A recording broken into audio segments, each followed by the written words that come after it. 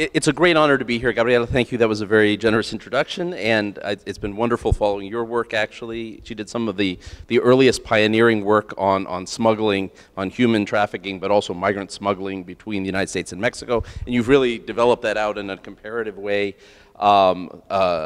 Now looking at Europe and Africa and the Middle East, and so it's been great to follow your work, and thank you, Andrew Geddes, for the invitation to be here. You've done amazing things here with MPC, and we're very proud at MPI for the many points of contact that we have together. And I also want to recognize my colleague Liz Collette, although you've already heard from her because she moderated the last panel, but she's the director of MPI Europe and with us today. I am going to speak about immigration policy in the United States rather than globally, and I'm very mindful that I'm in a room full of people who know migration in Europe and in this hemisphere extremely, extremely well, and so out of an excess of caution, I'm going to stick on my side of the Atlantic here, but I have a colleague, Aaron David Miller, who likes to say that history doesn't repeat itself, but it does rhyme. And that's sort of true in terms of policy context as well, which is hopefully some of the things that I'm talking about are not repeating themselves on this side of the Atlantic, but perhaps they rhyme a bit. I think there will be some echoes of things that will perhaps sound familiar, though the contexts are different. In fact, multiple contexts in Europe for some of the similar things happening, but not the same things happening. And I want to talk about why immigration politics has become such a hot topic in the United States.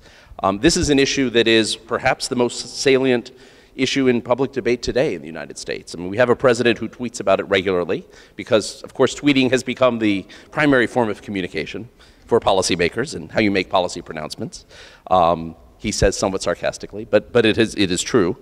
You know, his biggest and most celebrated promise on the campaign trail among his core supporters was to build a wall on the border with Mexico to keep out immigrants, occasionally keep out drugs and keep out trade and a few other things, but primarily about immigrants.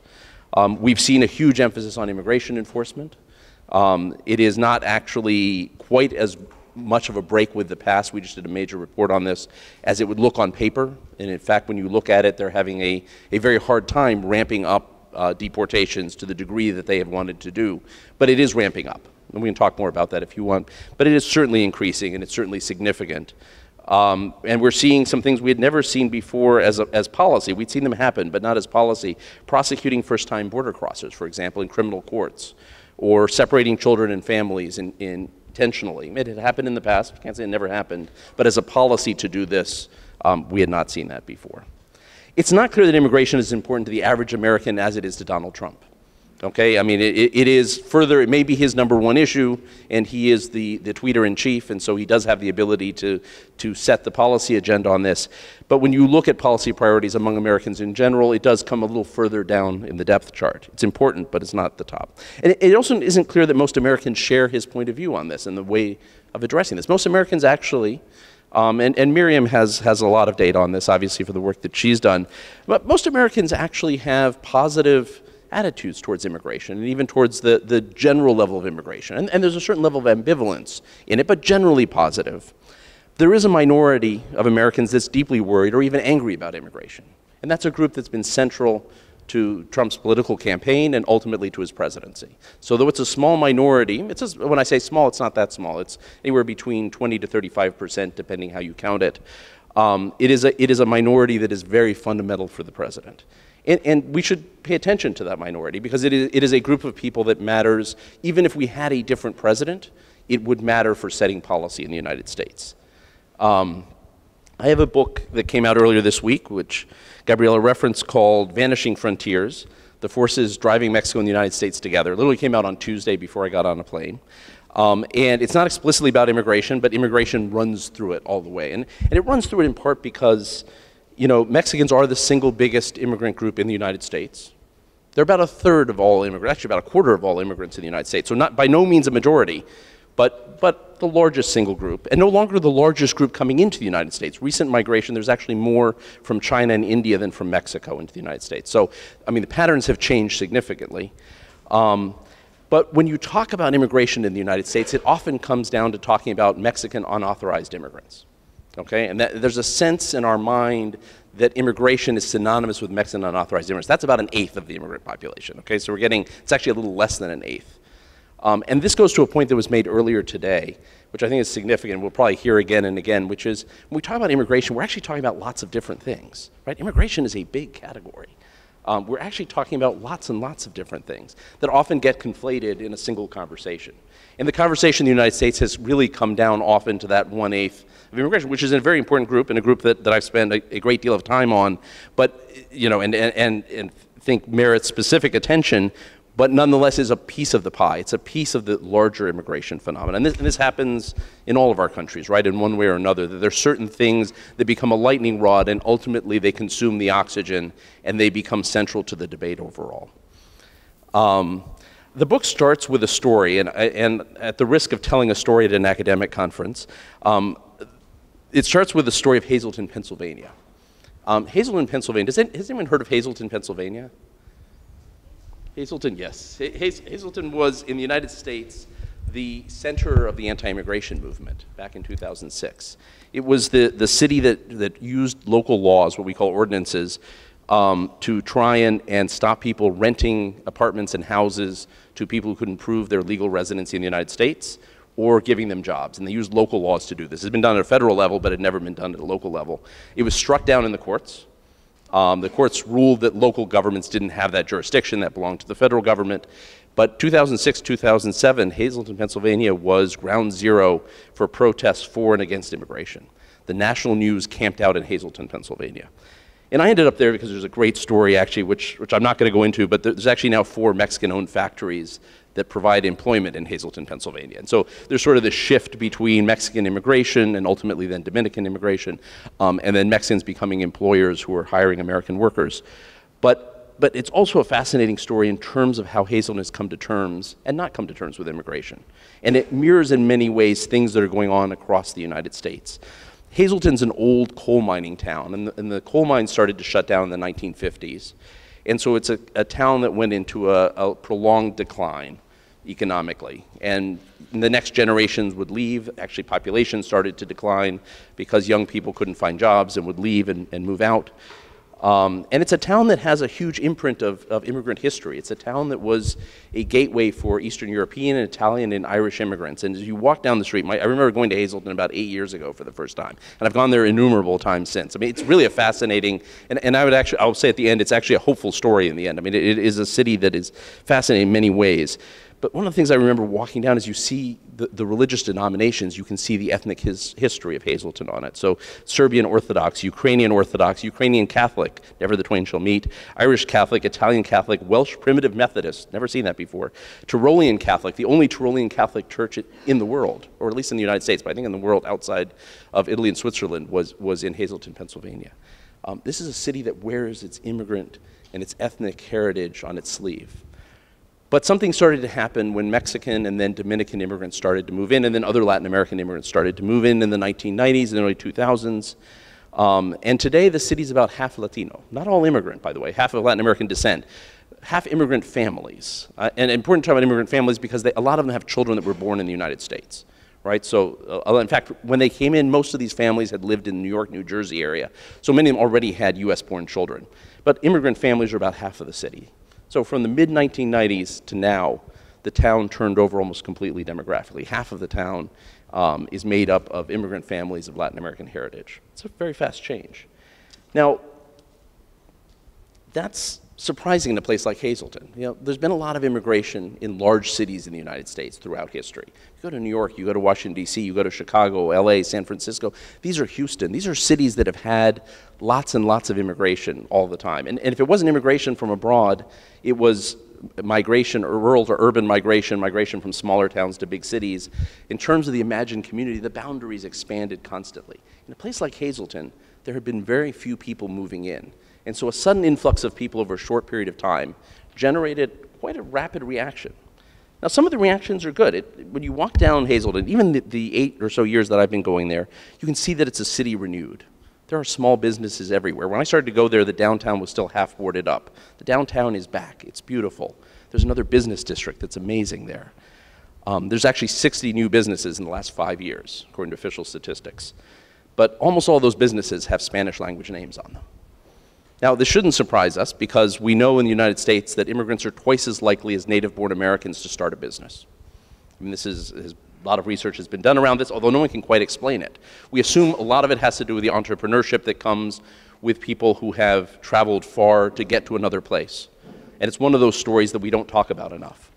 But something has to do also with barriers to entry, right? People who had a good job somewhere else. And I talked the other day to an accountant who runs an African restaurant in a Midwest town. And he does it because he couldn't become an accountant in that town. It was his pathway into the middle class, right? So a lot of this is entrepreneurship. A lot of this is the innovation that comes with people who move. But some of it is getting around barriers that exist as well. But this is a town transformed, and everyone you talk to, even native-born Hazeltonians, will tell you this is a much better place economically than ever existed. It's vibrant for the first time since the 1950s. But there were some other, and about half, by the way, you've probably heard this, about half of the Fortune 500 companies in the United States were started either by immigrants or their children. And that's against 25% of Americans who are either immigrants or children of immigrants. So there's something in that chip there about immigration. But the city's also faced some strains on its institutions, including its schools, for example, as it tried to cope with people with parents who didn't speak English, and some children who didn't speak English, and didn't really have the capacities yet set up to do that, or emergency rooms that were trying to deal with people who didn't speak English as well. And when you talk to people who are native-born Hazeltonians, mostly white Hazeltonians, they will tell you that this was one of their points of frustration, was suddenly having to put money into services because people had arrived. It becomes one of the touch points that leads to the anti-immigration legislation. The other thing was crime. And this is odd because there's a number of studies, actually quite a number of studies at this point on crime, and there's actually a correlation between immigration and lower crime in the United States. Immigrants are much less likely to commit crimes, and cities that immigrants move into usually see a drop in crime rate. It's not necessarily causation in that case, but correlation. But we do know that immigrants themselves, and that includes unauthorized and authorized immigrants, commit many fewer crimes than native-born Americans. Doesn't hold for the second generation. They become like the rest of us, but it does hold for the first generation. Hazleton, however, was strange because a lot of these families, almost all these families, were coming from New York. So there were a number of teenagers who had been in gangs in New York that moved into a city that hadn't seen that before. So there's about a 10-year period where crime does go up, and then it goes back to normal again. That becomes a second touch point. And there's a third touch point around work. And there's no evidence that I found so far that immigrants in Hazleton compete with native-born workers. And most people actually won't claim that either. But what you do find is that people worry about their jobs. This is a working class town. They're not necessarily telling you that an immigrant took their job, which you do hear in other parts of the United States, whether it's true or not. And there's a lot of evidence that that's probably not true, but could be true on the least skilled, in the least skilled positions, but not true in other positions. Anyone has a high school degree and above, probably not. But there's an enormous fear that jobs are changing, and I think we have to take this seriously. The world of work is changing. Because of automation, because of technology, jobs are disappearing. That's great for those of us in the room, because those of us in the room, for the most part, have the skills that allow us to take advantage of that. In fact, it's really helpful for most of us, because we're in positions that will morph and will be really interesting for the rest of our lives, because there will be more and more things that we can do. But it's terrifying if you don't have a college education. If you're in your 40s or 50s and you're not necessarily technologically savvy, and you see your kids sitting all the time on their smartphone, but you can't do that, and suddenly they're looking for people to program machines at the factory, right? So this is, immigration becomes not something where people say it's taken their jobs, but it's one more thing they don't want to have to compete against if they have to compete against it. It's one more thing that people worry about in terms of their future, and it comes up a lot talking with folks. But then you get to the heart of the matter the more you talk to people. And the comment you hear the most often is, the city's gotten better, but it's no longer my city, right? And it goes back to what we heard on the first panel this morning. It's that sense of identity, right? And how identities change, and identities change slowly. And we all have identities, multiple identities that change slowly, right? No matter who we are. In Hazleton, I would say there was a very healthy identity that allowed people to survive the collapse of an industry, that allowed people to have a sense of survival and a sense of really being still important in the world, even though the world had left them behind. This is actually healthy. I mean, it actually kept people together. There are traditions, there are relationships built up, there are ways of thinking about themselves built up that allowed people to go through a really tough time and still be optimistic about the future. But that identity is changing as new people move in, and the boundaries, this is not an identity that was easy to change over time.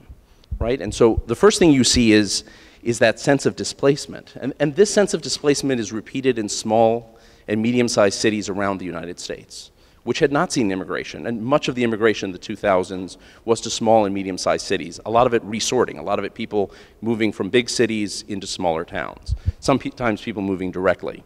And a huge increase in the number of immigrants living in smaller and medium-sized towns that didn't have a template for changing their identity in a fluid way. And there's this challenge to the sense of identity and how over time, Amy Chua calls it tribal identities, and Miriam used that term this morning as well. She has a book called Political Tribalism, which talks about, our first reaction when someone challenges a hard-won, hard-wired identity is to push back, right? Is to feel threatened by it. Now that may change over time. Over time, identities do change, actually. But that's not the initial reaction for most of us. And we need to take that seriously as something that is happening. There's also something happening broader across the United States. And it has to do with the white working class. And the working class is variably defined. And the Trump election has called this out. There have now been a number of academic works on this. But the white working class is alternately identified either by those that don't have a college degree or those that work in certain kinds of occupations don't require a college degree. It's a large part. It's about half of the United States is white and working class. That's a large part of the United States. But it's a part of the United States that increasingly feels that their skills are less relevant and will be less relevant in the future and is worried about that.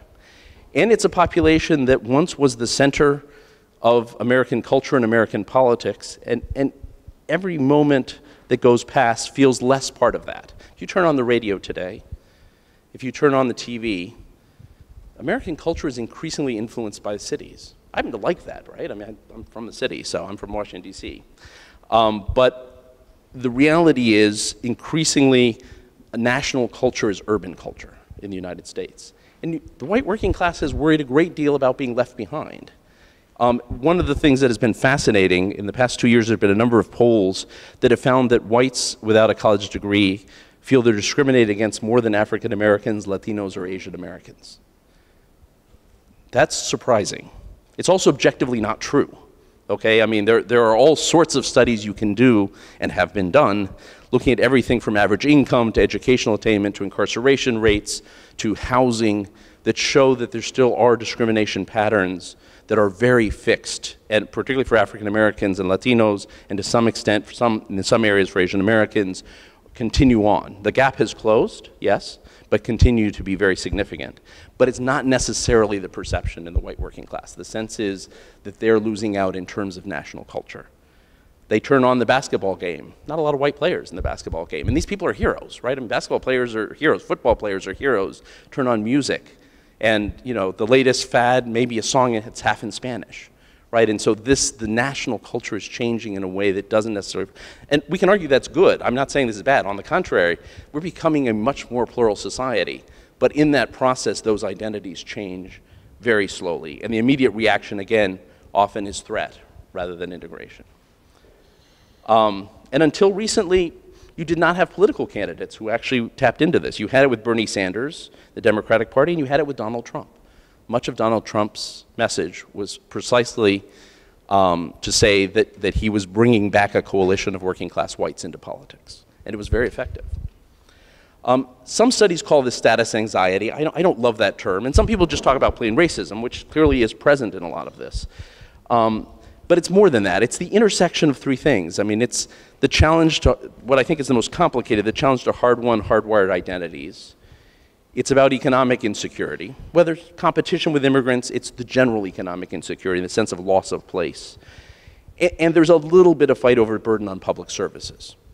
That's there, and it comes through. Now, some of these fears are going to go away on their own. The public service burden eventually goes away. Over time, you actually see in the school systems, the initial challenges that rapid immigration does cause on services does change over time. In Hazleton, that's changing very quickly. You also see actually a lot of people in the next generations mixing together. And polls tell us that younger people, even in the white working class, even in rural and small town America, are much more open to different ethnic identities. I'd love to cross that with Miriam's data on that as well. But from the data I've seen, certainly we see this across the board, that there's actually a change, a generational change that's significant in terms of identity. And I remember sitting in a cafe in Hazleton, actually, one of my last visits to Hazleton, and listening to two of the workers in the cafe, one speaking in Spanish and one speaking in English, and both of them understanding each other, and thinking, you know, even in Hazleton, this is actually changing very quickly. And it's changing. I've been in a few groups of young people in Hazleton who are white and Latino. And by the way, many of the Latinos are of African descent also, so there's race and ethnicity kind of and immigration crossover here. And increasingly on the next generations, you do see people actually getting together in new forms of way. So time takes care of some of this. But time, you know, in the long run, everything will be okay, but in the long run, we're all dead, right? I mean, in the long run, Mark Twain used to say, you know, this will take care of itself, but it can be a very long process to take care of itself. There are some other things. The world of work worries me because I think we're in for a period where many people will worry about what they're going to be doing 10 years from now if they're still going to be relevant. And I think that's a wild card in terms of how we relate to each other. When people feel under threat, again, it's not the question of whether people compete with immigrants, but if people feel under threat, they worry about globalization, they worry about trade, they worry about immigration, they worry about machines. And of those, by the way, the only one that you can't curse is a machine, right? The only inanimate object is the machine. So you begin to think about it's the other people outside who are taking your jobs, it's the immigrants. That's one that we should worry about. Because I think the more people feel insecure, and they have a real reason, this is not people making it up, they have a reason to feel insecure about their jobs, I think we should be concerned.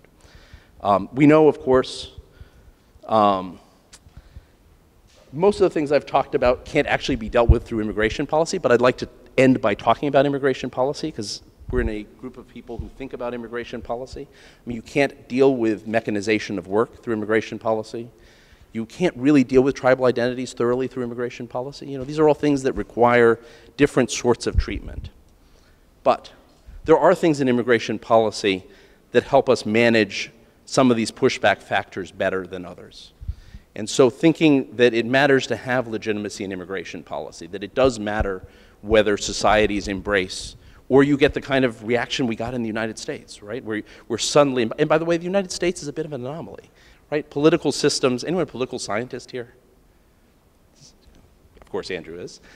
Yes, and Layla, good. Got to know a few other political scientists. You know, part of the accident of Trump's victory is our presidential system. And yes, it's the Electoral College, and he won fewer votes than Hillary Clinton, but also he took over the Republican Party, right? I mean, he took over a party that's less than a third of American voters.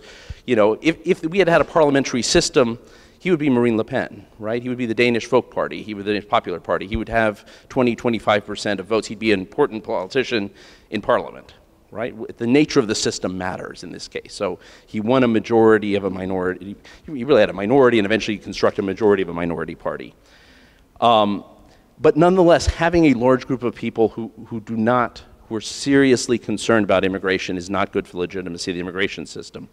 And so doing a few things. One, as we've looked at US immigration policy, one is taking seriously labor market needs, thinking what the labor market of the future looks like, and not assuming that it's always going to be good for everyone, that it's good for the net average, but none of us live on the net average, and so it's good to look at, are there spaces in the economy where competition is possible, not only in a good economy, but in a bad economy? Looking at how fast, what are the right numbers of people to come into the country, and taking that seriously and going back and revisiting that. I'm not concerned about it, but it's a debate we're having with colleagues about should we think of the overall immigration levels. And interestingly enough, the colleagues who are closest to the labor movement are the ones who are most concerned about the numbers, actually. I'm not personally, I'm not saying we should revisit it, but it is something we should take seriously, is thinking about overall numbers. The pace of change matters. I mean, we know this, and a lot of academic research has been done on this. Quicker changes have more effect and negative reactions than slower changes. So thinking about pace of change matters. And obviously unauthorized flows matter more than authorized flows. And one of the things we've done is gone back to the drawing board after having spent a lot of time, you know, dealing with unauthorized flows and saying we should actually be spending a lot of our time thinking about the legal immigration system, which is how most people come through. And then thinking about how we deal with the unauthorized population through the legal immigration system. But we should lead with a conversation about the legal immigration system. You know, it has much more weight in the conversation, but it's also actually, when you get to the nuances, how most people are coming through. And that's actually where we want to shape things to go. Let me come back to one last story, and with that I'll end. Sometimes you also need incredible leadership to build bridges between newcomers and the native born. And one of the things that happened in Hazleton, it's kind of fun, is a guy named Joe Madden is from Hazleton. And Joe Madden is the manager, the coach of the Chicago Cubs, which was were a hapless team. For 100 years, they couldn't win the World Series. They were cursed. They called themselves cursed. And they suddenly won the World Series with Joe Madden as their manager. And he'd actually been managing another team doing very well before that. But he's from Hazleton. And the world of baseball, by the way, is an immigrant world. About a third of the players are Latino immigrants in the world of baseball. And he came back to Hazleton a few years ago and discovered how divided his town was. He doesn't spend as much time as he used to, but he's royalty in Hazleton, as he should be. And he comes back and discovered how divided the city was. And he began getting together. His cousin, as it happens, is a community activist and very close to a lot of the Latino leadership in the city. And so he began to get together with people, and they ended up coming with something called the Hazleton Integration Project, where they started trying to bring together old-time residents of the city with new-time residents, and beginning to craft a new narrative about what it means to be from Hazleton. And this has been significant. I mean, it was not simply the idea of getting people in the same room, but rethinking the narrative. It's going back to that issue of identity and tribalism. How do we expand the boundaries of what it means to be from this place? You know, and beginning to do, and this was what Elias talked about earlier today. I don't see you, Elias, but if you're here. The notion also of connecting the present to the past. Because his recognition when he came back is he tells the story, he went to an evening at a Dominican family's house and says, and there were 3 generations, and there was music playing, and people were running around, the kids were running around, and he said, this was us growing up in an Italian family. He said, this is exactly the way Hazleton was at a different point in his history. And so the way of addressing the narrative has been connecting the present to the past, and saying what is going to make Hazleton a great city in the future is not denying its immigrant present, but actually harnessing its immigrant past and its immigrant present. Its ethnic diversity, in fact, and that ethnic diversity includes everyone, because everyone has roots somewhere else. Everyone is part of that deep, rich tapestry of immigrant identity. You may not recognize it initially, but you know, if you celebrate your Italian last name and you still eat Italian food when you get together with a family because that's what you did with your grandparents, so when you see your siblings, that's what you still do, you know, hey, that's the same thing as Dominicans or Mexicans are doing, right? This is the continuity. It's not a break with the past. And they've been surprisingly effective at harnessing the past and the present to try and construct a new narrative. So policies matter, but leadership also matters. And I should say, by the way, when I say leadership, it's not just Joe Madden, it's everyone else there. Joe was the star power, but everyone else. I mean, there is a Latino leadership, there is other native-born leadership in Hazleton that have been behind that, who've actually done the hard work and made this happen. And so, yes, it's important to do this, but also leadership and thinking about narratives and thinking about narratives that tie present and past are incredibly powerful ways of getting through some of the most nettlesome, most difficult, and greatest resistance that we see today to immigration. So thank you.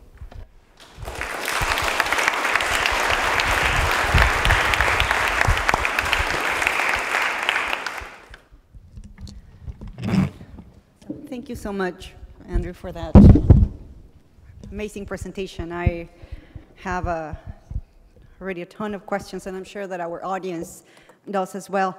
And I think I'm just going to touch back on what was part of the last part of your keynote, which is precisely this pace, how fast we see some of these experiences changing. You know, I remember how in your book you talk about the Mexican family, and how the guy from Puebla, I don't remember, you know, how Don Demetrio, you know, looks back at the fact that he had to migrate, but that was not the case for the rest of the family, just one generation later. You know, so how some of those demographic changes have taken place at the speed and the pace at which they take place.